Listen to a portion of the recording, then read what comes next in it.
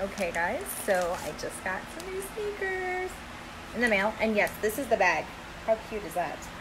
I just got them in the mail. I'm gonna open them up, try them on. I'm actually just about to take my dog for a walk, so I will let you see how they fit and feel and kind of how they work in action, I guess you could say.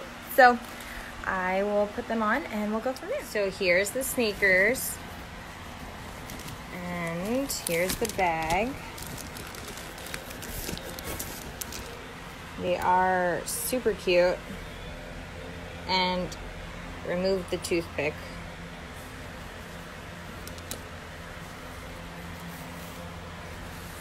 They're soft, and they got some cushion in there, which is good.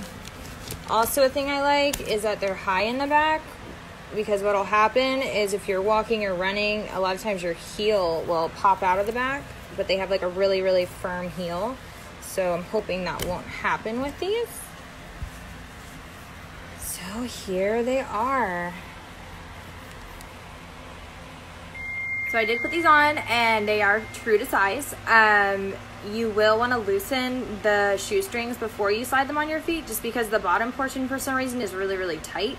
And then I did tie the top portion, so it doesn't come with the top part like strung through with the shoelace. But if you don't, then the tongue of the shoe is going to be kind of floppy, and I don't like that. So let me flip the camera around so you guys can kind of just see them. So here they are, and this is what I'm talking about right here. So I did go ahead and lace that top shoe portion so that this isn't flapping up and down.